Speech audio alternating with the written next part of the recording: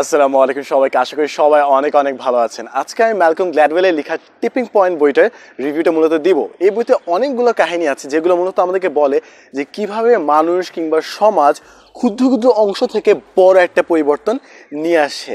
বলা হয় না যে ক্ষুদ্র ক্ষুদ্র বালিকণা বিন্দু বিন্দু জল গড়ে তোলে মহাদেশ সাগর অতল, মূলত ওটার উপরে নির্ভর করে এই বইটা লেখা হয়েছে। এবং এটা বুঝলে আমরা বুঝবো যে কীভাবে আমরা ছোট পরিসর থেকে সমাজে বড় পরিবর্তন আনতে পারি। মূলত বইটা তিনটা কনসেপ্টের কথা আমাদেরকে বলে। প্রথমটা হচ্ছে দ্য পাওয়ার অফ ফিউ, অর্থাৎ ক্ষুদ্র কোনো মানব গোষ্ঠী কিংবা কোনো একটা স্বল্প পরিসরে অনেক বড় পরিবর্তন আসতে পারে। দ্বিতীয় পয়েন্ট হচ্ছে দ্য স্টিকিনেস ফ্যাক্টর, অর্থাৎ কোনো কোনো জিনিস আমরা হয়তো খেয়ালও করি না কিন্তু আমাদের মাথায় মনে গেঁথে যায়। আর থার্ড ফ্যাক্টর হচ্ছে দ্য পাওয়ার অফ কনটেক্সট, অর্থাৎ কোনো জিনিস কোন প্রাসঙ্গিকে আমাদের সামনে উপস্থাপিত হচ্ছে তার উপর আমরা কীভাবে এটার উপর রিয়াক্ট করছি তা নির্ভর করছে। তো এগুলো অনেকগুলো কেস দেওয়া আছে। তো প্রথম যে কেসটা আমি বলবো সেটা হচ্ছে দুর্নীতি দমনে। অনেকটা একটা শহরে, খুব সম্ভবত নিউ ইয়র্কে কিংবা কোনো একটা শহরের কথা এখানে মেনশন করা হয়েছে, সেই শহরে অনেক আইনকানুন ভাঙ্গা হতো। তো কেউ নিয়ম মানে না, কেউ বাস ভাড়া দিয়ে বাসে উঠে না, কেউ টিকিট কাটে না, দেয়াল লিখন একদম বাজে অবস্থা। তো পুলিশ ডিপার্টমেন্ট, আমরা হয়তো সবসময় ভাববো যে ফার্স্ট ডে বড় বড় ক্রিমিনালকে ধরতে হবে, কিন্তু আসলে তারা ভিন্নভাবে একটু টার্গেট করলো। প্রথমে তারা যারা দেয়াল লিখন করতো, মূলত বাইরের দেশে থেকে গ্রাফিটি বলে, যে দেয়ালে অনেক আঁকাই করে, স্প্রে করে, তো ওই জিনিসটাকে ওরা বন্ধ করার চেষ্টা করলো এবং ওরা স্ট্রেট গ্রেফতার করে নাই। গ্রাফিটি করার 3 দিন সময় লাগে। প্রথম দিন তারা আঁকাকি করে, দ্বিতীয় দিন তারা রং করে শুকায়, তৃতীয় দিন তারা ফিনিশ করে। তো যারা পুলিশ ডিপার্টমেন্টে ছিল তারা দেখলো যে কোথায় কোথায় এইসব মানুষ আঁকাকি করে, কারা কারা আঁকাকি করে, তারা তাদেরকে অ্যারেস্ট করলো না। 2 দিন তাদেরকে কাজ করতে দিল, মানে নেট ভাবা, তোরা স্কেচ কর, তোরা রং কর, রং শুকা, সব কিছু। তৃতীয় দিন যখন যারা গ্রাফিটি আঁকতে শেষ করতে গেল, ওরা দেখে যে পুরো জিনিসটা নষ্ট করে দেওয়া হয়েছে। ওরা একদম ফ্রাস্ট্রেশন একদম দমে যাচ্ছে। পুলিশ ডিপার্টমেন্ট যেটা করলো সেটা হচ্ছে ওরা অ্যারেস্ট করে নাই, ওরা জাস্ট কাজটা করতে দেবে না, তুই আঁক কিন্তু শেষ করতে দিব না। এবার এইভাবে আস্তে আস্তে তারা গ্রাফিটিকে কন্ট্রোলে আনলো। আরেকটা জায়গায় তারা ফোকাস করলো, সেটা হচ্ছে ট্রেনের টিকিট কেউ কাটতো না, না টিকিট কেটে একদম বিশৃঙ্খল হয়ে সবাই উঠতো। তো তারা ট্রেন স্টেশনের পাশে বুথ বসালো এবং কেউ যদি কোনোভাবে ধরা খেত তাদেরকে ওই বুথে নিয়ে যেতে হতো এবং তাদেরকে সব ক্রিমিনাল রেকর্ড চেক করা হতো। তো কেউ যদি একটু ধরা খায় তাহলে সব ক্রিমিনাল রেকর্ড চেক করা হবে এবং ওইটা আরও বড় নোটিশে পাঠানো হবে। তাই ছোটোখাটো জায়গায় তারা ধরে ফেলছিল এবং মানুষ আস্তে আস্তে নিয়মকানুন ভাঙা কমিয়ে দিল। কারণ কি? কারণ হচ্ছে ব্রোকেন গ্লাস ইফেক্ট। বলা হয় যে কোনো একটা জায়গায় যদি আপনি দেখেন যে আইনকানুন ভাঙা হচ্ছে, আর অনেকে সাহস পায় বড় বড় আইনকানুন ভাঙার জন্য। তাই আমরা যখন ছোটোখাটো জায়গায়, সেক্ষেত্রে পুলিশ ডিপার্টমেন্ট যে কাজটা করেছিল, ওরা ছোটোখাটো জায়গায় দেয়াল লিখন বন্ধ করলো, ট্রেনের পাশে ওইগুলো বুথ বসালো। এই ছোটোখাটো যখন তারা ধরা শুরু করলো, যেখানে ম্যাক্সিমাম মানুষ যায় দেখে তাদের চোখের সামনে, ওগুলো জায়গায় যখন ধরা শুরু করলো, আস্তে আস্তে বড় বড় জিনিসগুলো থেমে গেল। এটা আরেকটা খুব সুন্দর কেস ছিল, সেটা হচ্ছে তারা মাদক নিয়ন্ত্রণ এবং এইডসের ছড়ানো, আরও বিভিন্ন ভাইরাস ছড়ানোর জন্য অনেক মানুষকে দায়ী করছিল, কিন্তু তাদেরকে ধরতে পারছিল না। তো তারা কী করবে, কীভাবে এই মানুষগুলোকে সচেতন করবে, কীভাবে এই রোগবালাইগুলো কম ছড়াবে, অনেক চিন্তা ভাবনা করলো। পরে দেখলো যে কিছু কিছু মানুষ যারা ড্রাগ ডিলার হয়, তারা এইসব জিনিসপত্র সরবরাহ করছে সবার কাছে। তো তারা যারা ড্রাগ ডিল করে, যারা সবাইকে জিনিসপত্র দেয়, তাদেরকে টার্গেট করলো এবং তাদের কাছে ভালো ভালো মেডিকেল জিনিসগুলো দিল এবং তাদেরকে তাদের মেডিকেল রিপ্রেজেন্টেটিভ বানিয়ে দিল। অর্থাৎ তারাই তাদেরকে ওষুধ সম্বন্ধে জানাবে, যারা ড্রাগ ট্রাগ নেয় ওদেরকে ওষুধ সম্বন্ধে জানাবে, কীভাবে ঠিক হওয়া যায়, এইসব জিনিসপত্র ইনফরমেশন জানাবে। কারণ যেসব মানুষ ড্রাগ ট্রাগ নেয় ওরা তো নিশ্চয়ই পুলিশের কাছে জানবে না যে কীভাবে ওই মাদকটা থেকে কন্ট্রোল আনতে হয়, তাহলে তো গ্রেফতার করে ফেলবে। তাই যাদের কাছ থেকে তারা ড্রাগটা নিত তাদেরকে তাদের নিজেদের রিপ্রেজেন্টেটিভ বানিয়ে জিনিসটা নিয়ন্ত্রণে আনার চেষ্টা করলো। এটা আরও কতগুলো কেস ছিল। তো আরেকটা কেস হচ্ছে the power of A fear, অর্থাৎ অল্প কিছু মানুষ বড় পরিবর্তন আনতে পারে। এরকম 2-3 অনেকগুলো কেস আছে। একটা কেস হচ্ছে দ্য ইয়ায়া সিস্টারহুডের। একটা মহিলা বই লিখেছিলেন কিন্তু বইটা অত মানুষ কিনছিল না, কিন্তু হঠাৎ করে দেখা গেলো বইয়ের দাম অনেক বেড়ে যাচ্ছে, মানে অনেক মানুষ কেনা শুরু করলো। কীভাবে? কারণ আন্টিদের ছোট ছোট গ্রুপ থাকে, আপনারা হয়তো দেখেছেন যে স্কুল কলেজের পাশে যখন অপেক্ষা করে অনেকে গুটি করে থাকে, কিংবা এটা সব খালি আন্টি না, আমাদের মানুষ জাতি এরকম যে ম্যাক্সিমাম মানুষ গ্রুপ করে থাকার চেষ্টা করে, নিজেদের মধ্যে একটা গ্রুপ থাকে। তো ওই গ্রুপগুলোর মধ্যে যেন একজন বইটা কারোর সাথে শেয়ার করে, ওই কমিউনিটি পুরোটা 5-6 জন মিলে ওই বইটা নিয়ে কথাবার্তা শুরু করে। তাই এইভাবে আস্তে আস্তে বিভিন্ন যে গোষ্ঠী ছিল, ছোট ছোট গ্রুপ, ওদের মধ্যে একজন দুইজনের কাছে বইটা পৌঁছে গেল এবং তারা নিজেদের মধ্যে কথা বলা শুরু করলো এবং কথা বলতে বলতে বড় বড় কমিউনিটি তৈরি হলো এবং সবাই যখন দেখে যে এই জিনিসটা নিয়ে সবাই কথা বলছে, আরও বেশি মানুষ এটা নিয়ে কথা বলা শুরু করে এবং এইভাবে আস্তে আস্তে ইয়াইয়া সিস্টারহুডের দামটা আরও বেড়ে গেল এবং সবাই এটাকে চিনে গেল। তো শুরু হলো ছোট্ট কিছু মানুষ দিয়ে, আস্তে আস্তে জিনিসটা বড় হয়ে গেল। এর খুবই ভালো একটা এক্সাম্পল হচ্ছে সোশ্যাল মিডিয়াতে, যে অনেক সময় ভিডিও দেখেন না যে ভাইরাল হয়ে যাচ্ছে, আসলে আমরা হয়তো বা অনেক সময় শেয়ার করি কিন্তু মাঝে মাঝে কোনো ভালো কোনো গ্রুপে জিনিসটা শেয়ার হয়ে যায়, তারপর অনেক মানুষ এটা দেখে ফেলে এবং আস্তে ওরা নিজেদের গ্রুপে যখন শেয়ার করে নিজেদের প্রোফাইলে আরও বেশি মানুষ দেখে এবং আস্তে ভাইরাল হয়ে যায় জিনিসটা। এই জিনিসটা আমি নিজে কাছে দেখেছি, একটা ভিডিও অমূল্য উপর যেটা 1 মিলিয়ন ক্রস করেছিল, মানুষ শেয়ার করলো আচ্ছা ঠিক আছে, কিন্তু অত কিছু হয় না।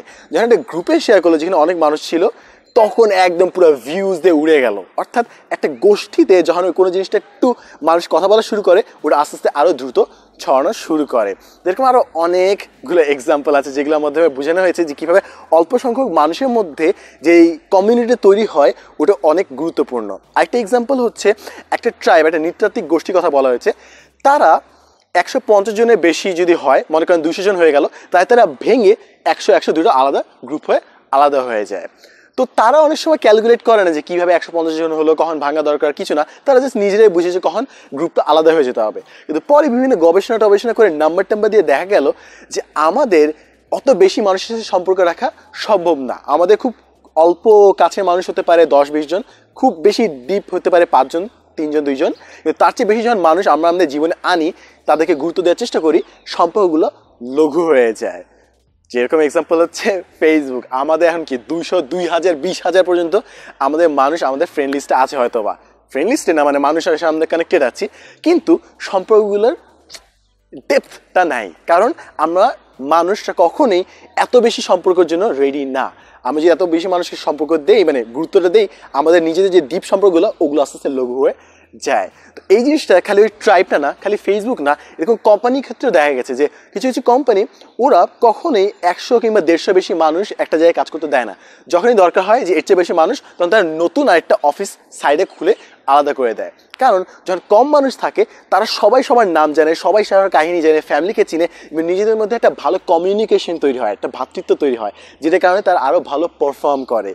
তাই এই জিনিসটা খুবই ইম্পর্টেন্ট যে আমরা নিজেদের গ্রুপের মধ্যে যেন ফোকাস করি। বেশি মানুষকে আমরা রিচ করতে গেলে আসলে কিছুই হবে না। তো এরকম আরও কয়েকটা এক্সাম্পলের কথা বলতে গেলে আরেকটা যে মাথায় আসে সেটা হচ্ছে দ্য পাওয়ার অফ কনটেক্সট। অর্থাৎ আমরা সব জিনিস কিন্তু সমানভাবে মনে রাখি না, কোন প্রাসঙ্গিক জিনিস আছে সেটা অনেকটা নির্ভর করে যে আমরা কীভাবে এর উপর রিঅ্যাক্ট করি। ফর এক্সাম্পল, একটা এলাকায় সুইসাইড তেমন হতো না, কিন্তু হঠাৎ করে একটা ছেলে সুইসাইড করার পর মানুষের ওখানে সুইসাইড রেট বেড়ে গেল। কোনোভাবে বোঝা যাচ্ছে না ভাই কেমনে, ভাই আগে তো কোনো সুইসাইড করতো না মানুষ, এখন কেন গণহারে মানুষ সুইসাইড করা শুরু করছে। জিনিসটা হচ্ছে যে ছেলেটা সুইসাইড করলো, ওর গল্পটা অনেক প্রচারিত হলো, মানুষ ওর সুইসাইডের কাহিনী জানলো, কারণ ছেলেটা একটু ইউনিকভাবে সুইসাইড করেছিল এবং তার কাহিনী যেহেতু ফলায়ভাবে প্রচার হলো, মানুষ যারা অনেক দিন ধরে চিন্তা করছিল তারা সুইসাইড করবে নাকি করবে না, ওরা দেখলো ও আচ্ছা সুইসাইড করে তো অনেক অ্যাটেনশন পাওয়া যাচ্ছে, এ হচ্ছে, তার মানে সুইসাইড একটা ভায়াবল অপশন ওদের জন্য হয়ে গেল এবং যারা এতদিন দ্বিধাদ্বন্দ্বে ছিল তারাও সুইসাইড করা শুরু করলো এবং ওই ছেলেটার মতো যে ইউনিকভাবে সুইসাইড করেছিল ওইভাবে সুইসাইড করা শুরু করে ফেললো। যে সুইসাইড করে ও অন্যদেরকেও একটা সাবকনশিয়াস পারমিশন দেয় যে সুইসাইড করা ওদের জন্য মনে হয় রাইট। তাই মানুষ ওইটা দেখে আরও উৎসাহিত হয় যে আরে ওর ডিসিশনটা নিচ্ছে, আমি কেন পারবো না। এভাবে আস্তে আস্তে জিনিসটা গড়িয়ে যায়। এটা যদি এক্সাম্পল বাস্তব লাইফে দেখতে চান তাহলে এটা কিন্তু আরও অনেক ইম্পর্টেন্ট, কারণ অনেক সময় যারা অপরাধ করে তাদের কাহিনীগুলো ফলাও করে দেওয়া হয়, তাদের হাস্যোজ্জ্বল ছবি পেপারে দেওয়া হয়। বাইরের দেশে খেয়াল করেন, যখন কোনো বিপর্যয় হয়, যারা অপরাধী তাদের ছবি কি, তাদের নাম পর্যন্ত কোথাও মেনশন করা হয় না, পেপারে আসে না, যতটা সম্ভব ধামাচাপা দেওয়া হয় যেন কেউ ওরা দেখে উদ্বুদ্ধ না হয়, কেউ যেন কোনো আন্দাজে না পায় যে কীভাবে অপরের জগতে জড়িয়ে যাওয়া যায়। এইভাবে তারা জিনিসটা দমিয়ে রাখতে পারে, এইভাবে তারা জিনিসটাকে ছড়িয়ে যাওয়া থেকে রক্ষা করে। কিন্তু আমাদের এখন যে আমরা যে সোশ্যাল মিডিয়াতে থাকি, কোনো একটা কিছু হয়েছে শেয়ার করে ফাটিয়ে দিচ্ছি এবং এক্সট্রা অ্যাটেনশন দিচ্ছি যেসব মানুষগুলো উল্টোপাল্টা কাজ করছে। তার মানে যারা উল্টোপাল্টা কাজ করে, যারা কন্ট্রোভার্সিয়াল কাজ করে, তাদেরকে আমরা অ্যাটেনশন দিচ্ছি। এটা কি মেসেজ দিচ্ছে মানুষের কাছে? যে মেসেজ দিচ্ছে যে আমরা যদি উল্টোপাল্টা কাজ করি তাহলে আমরা অ্যাটেনশনটা পাবো। তাই কারো যদি মনে হয় যে ওর সম্মানটা দরকার, সম্মান কি, মানুষ ওকে জানা দরকার, চেনা দরকার, তাই সে উল্টাপাল্টা কাজ করার একসময় সিদ্ধান্ত নিয়ে ফেলবে। এভাবে আমাদের পাগলামিগুলো আস্তে আস্তে বাড়তে থাকবে যদি আমরা উল্টাপাল্টা মানুষের পোস্টগুলো শেয়ার করি, তাদেরকে বেশি গুরুত্ব দেওয়া শুরু করে। এরকম আরেকটা ইম্পর্টেন্ট জিনিস ছিল সেটা হচ্ছে স্টিকিনেস ফ্যাক্টর। অর্থাৎ আমরা হয়তো মানুষকে অনেক সময় বলবো যে ভাই এটা করিস না, এটা করিস না, কিন্তু মানুষের নানা দিলে ওরা কাজটা করে ফেলবে। যেরকম অনেক সময় একটা এলাকার ডাক্তাররা অনেক চেষ্টা করলো যে ভাই আপনারা ভ্যাকসিন নেন, এই রোগটার জন্য ভ্যাকসিন নেন, কেউ ভ্যাকসিন নেয় না। তারা একসময় সিরিয়াস হয়ে দেখালো যে ভাই ভ্যাকসিন যদি না হন এই রোগ হবে, তারা ড্রামাটিক পিকচারও দিল যে এরকম বাজে অবস্থা হবে, তবুও মানুষ ভ্যাকসিন নেয় না। হঠাৎ করে কোনো একটা লিফলেটে তারা কি জানি মনে করে ম্যাপ যুক্ত করে দিল যে আপনাদের এলাকায় এই ম্যাপের এই এলাকায় এই জায়গায় কেন্দ্র আছে, এখানে এই সময় আপনার ভ্যাকসিন দেওয়া হয়। এবং ওই লিফলেট দেওয়ার পর অধিকাংশ মানুষই ভ্যাকসিন নেওয়া শুরু করলো। এতদিন যে এত চিল্লি করা হলো যে ভাই ভ্যাকসিন নেন, কেউ ভ্যাকসিন নিত না। কিন্তু যেই মাত্র লিফলেটে লোকেশনগুলো দেওয়া হলো, সময় দেওয়া হলো, মানুষের জন্য একটা টু ডু লিস্ট হিসেবে জিনিসটা কাজ করলো। এবং তাদেরকে বলা লাগলো না যে ভাই আপনি ভ্যাকসিন নিতে চান, তাদেরকে দেওয়া হলো যে এই জায়গায় এই সময় যাই নিয়ে আসো। কারণ যখনই কেউ আপনাকে ভ্যাকসিন নিতে বলছে ওই জিনিসটা একটা অর্ডারের মতো শোনাচ্ছে, কিন্তু যখন কেউ একজন বলে দিল ভাই এই টাইমে দেওয়া হয় ভ্যাকসিন, এইটাই, তখন জিনিসটা মনে হচ্ছে ও আচ্ছা কেউ তো আমাকে অর্ডার করলো না, তো আচ্ছা হ্যাঁ এটা মেবি করলে ভালো হয়, তো মানুষ যাওয়া শুরু করলো। তো আমরা হয়তো অনেক চেষ্টা করছি মানুষকে বোঝানো যে ভাই নিস না, এটা করিস না, কিন্তু হয়তো বা আমরা ডিফারেন্ট স্ট্র্যাটেজি ফলো করলে তাদেরকে ভালো পথে আনতে পারবো। এরকম খুবই সুন্দর একটা এক্সাম্পল, মানে এখানে কেস শুনেছিলাম, এটা হার্ভার্ডে কোথাও স্ট্যানফোর্ডে একটা রিসার্চ, যে যারা স্মোক করে তাদেরকে জিজ্ঞেস করা হয়েছিল যে তোমার কি মনে হয় স্মোকিং করা কতটা ক্ষতিকর, তো তারা বললো যে এতটা ক্ষতিকর। এরপরে রিসার্চ করে দেখা গেল যে যারা স্মোকার ওরা মনে করে যে স্মোকিং করা মনে করেন 500% ক্ষতিকর, কিন্তু আসলে স্মোকিং করা 300% ক্ষতিকর। মানে আমি জাস্ট কম্প্যারিজনে যে বলছি, অর্থাৎ যারা স্মোক করে তারা খালি এটাই ভাবে না যে স্মোকিং করা ক্ষতিকর, স্মোকিং করা যত না ক্ষতিকর তার চেয়ে বেশি ক্ষতিকর বলে তারা ভাবে, কিন্তু তবুও তারা স্মোক করে। তাই যেসব মানুষ অলরেডি আপনার চেয়ে বেশি ভাবে যে স্মোকিং করা ক্ষতিকর, তাদেরকে যদি আপনি এক্সট্রা আরও বলেন যে ভাই স্মোকিং করা ক্ষতিকর, তাহলে কিন্তু জিনিসটা কাজ করছে না। তো এই ক্ষেত্রে আসল করে দেখা গেছে যে যারা স্মোক করে 60% কেসে তাদের প্রবলেমটা হচ্ছে ডিপ্রেশনের। তাদের কোনো না কোনো একটা লাইফে মেজর পয়েন্টে তাদের মেজর ডিপ্রেশন ছিল, এবং তার ইভেন্চুয়ালি যে 60% যারা ডিপ্রেসড মানুষ ছিল ওরা ইভেন্চুয়ালি স্মোকার হয়ে গেছে, চেইন স্মোকার অনেকে হয়েছে। এবং সেকেন্ড যে রিজনটা দেখা গেছে সেটা হচ্ছে নিকোটিনের মাত্রা। স্মোকিংয়ে যে আমরা যে সিগারেট মানুষকে দেওয়া হয় ওগুলোতে যে নিকোটিন থাকে ওটা যদি পরিমাণ কমিয়ে দেওয়া যায়, ওরা ঠিকই দিনে 5-10 সিগারেট খাবে, কিন্তু ওই নিকোটিনের ডোজটা পাবে না, যে ক্ষতিটা ওদেরকে কমিয়ে দিবে। তাই দেখা গেল যে মানুষকে সিগারেট না খাওয়ার কথা বলার চেয়ে তাদেরকে এইভাবেই যদি আমরা অ্যাপ্রোচ করি যে ডিপ্রেশনটা যদি সলভ করা যায়, 60% কেসে তাদেরকে ওই স্মোকিং করা থেকে বিরত রাখা যায়। নিকোটিনটা যদি অন্য কোনোভাবে তাদেরকে ডেলিভার করা যায় কোনো মেডিকেশনের মাধ্যমে, তাহলে ওখান থেকে দূরে রাখা যায়। তাই আমরা হয়তো বা ভুল উপায়ে মানুষকে সঠিক উপায়ে আনার চেষ্টা করছি।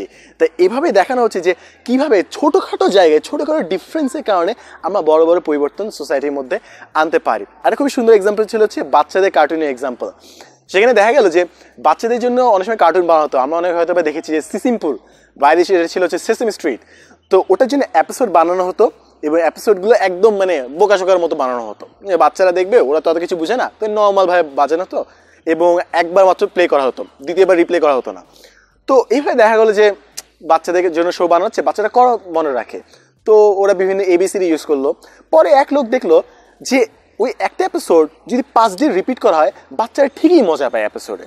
আগে ভাবা হতো যে ভাই একটা এপিসোড যদি বারবার রিপিট করে বাচ্চারা বোর্ড হয়ে যাবে, কিন্তু দেখা গেলো যে একটা এপিসোড বারবার রিপিট করলেও বাচ্চারা মজা পাচ্ছে, কারণ বাচ্চারা খুবই আস্তে ধীরে শেখে এবং তারা প্রথমবার যখন এপিসোডে দেখে পুরো জিনিসটা ওরা বুঝতে পারে না। তারা হয়তো খালি কার্টুনটা দেখছে, হয়তো তারা খালি পুতুলটা দেখছে, তার পুরো জিনিসটা বুঝতে পারছে না। কিন্তু যখন বারবার একই এপিসোড রিপিট হচ্ছে আমরা হয়তো বোর হয়ে যাবো, কিন্তু বাচ্চারা নতুন নতুন জিনিস নোটিস করবে, কারণ তারা অন্যভাবে জিনিসটা বোঝার চেষ্টা করছে। এবং ওটা হিউজ সাকসেসফুল একটা প্রসেস ছিল যে একটা এপিসোড বারবার রিপিট করছে, তাদের কম এপিসোড বানানো লাগছে, কিন্তু বারবার রিপিট করে তারা অনেক বেশি ইনকাম করতে পারছে। তো বেসিক্যালি টিপিং পয়েন্ট বইয়ে আরও অনেকগুলো কথা বলা হয়েছে। আমি কয়েকটা ছোটোখাটো এক্সাম্পল আমি তুলে ধরলাম যেটা আমার ভালো লেগেছে। লাস্ট অফ অল আমি আমার একটা সামারিটান টেস্টের কথা নিয়ে বলবো। সামারিটান টেস্টটা ছিল হচ্ছে কনটেক্সট, কোন কনটেক্সটে আমরা কী কাজ করি ওটার উপর নির্ভর করে। সামারিটান টেস্টটা অনেকটা এরকম ছিল যে কিছু কিছু মানুষকে মানবতা নিয়ে কথা বলতে পাঠানো হচ্ছে, যে তারা মানবতা নিয়ে লেকচার দিবে এবং তাদেরকে টেস্ট করা হচ্ছে। তারা যখন কোনো একটা জায়গায় লেকচার দিতে যাবে ওই রাস্তায় হলওয়েতে একজন মানুষ সাহায্যের জন্য তাদের কাছে আহ্বান করবে। ওই মানুষকে কিন্তু ফিক্স করা আছে আগে থেকে, এবং দেখা গেছে যে যেই ক্ষেত্রে যেসব মানুষ মানবতার স্পিচ দিবে তার একটু হার্ডিতে আছে, দ্রুত যাচ্ছে, টাইম নেই, লেট হয়ে গেছে, তারা দেখেও না দেখে চলে যাচ্ছে স্পিচ দিতে। তারা মানবতার স্পিচ দিবে মানবতার কাজ অ্যাকচুয়ালি না করে। কিন্তু যখন দেখা গেছে যে তাদের যথেষ্ট সময় আছে, তার অ্যাকচুয়ালি দেখছে যে ও আছে এর অবস্থা খারাপ, তাই তার ওইখানে যে মানুষটাকে সাহায্য করছে। অর্থাৎ যারা মানবতার স্পিচ দিচ্ছে তারা কিন্তু আসলে ভালো মানুষ, তারা কিন্তু অ্যাকচুয়ালি মানবতার কথা বলছে, কিন্তু পরিস্থিতি ভেদে মনে হবে না যে ওরা আসলে মানবতার কাজ করছে, কারণ হয়তো ওরা হার্ডিতে আছে, দেখে মনে হবে ও আচ্ছা তুই মানবতা লেকচার দিস বা নিজে মানবতার কাজ করিস না, কিন্তু ওদের কনটেক্সটটা আমাদের বোঝা দরকার যে ওরা কি দ্রুত কোনো কাজে আছে, তাই কোনো মেয়াজ খারাপ নাকি অন্য কিছু। সিমিলার একটা জিনিস ছিল হচ্ছে রাস্তায় একটা বাচ্চা, এটা ফুটেজও আছে, আপনি হয়তো দেখতে পারবেন যে রাস্তায় একটা বাচ্চা পড়েছিল, ও অ্যাক্সিডেন্ট হয়েছে, এমনকি রক্ত বের হচ্ছে, এবার রাস্তাতে অনেক মানুষ যাচ্ছে, কেউ বাচ্চাটার সাহায্যে এগিয়ে আসেনি। এরকম আপনি আরও অনেক এক্সাম্পল দেখবেন যে রাস্তার মধ্যে কোনো ক্রাইম হচ্ছে, কেউ সাহায্যে এগিয়ে আসে নাই। কারণ কি? কারণ হচ্ছে সবাই ভাবে কেউ একজন এগিয়ে আসবে, এবার সবাই যদি ভাবে যে কেউ একজন এগিয়ে আসবে, কেউই আসলে এগিয়ে আসে না। এটাকে বলে দ্য ল অফ ডিফিউশন, অর্থাৎ রেসপন্সিবিলিটি ভাগ হয়ে যায়।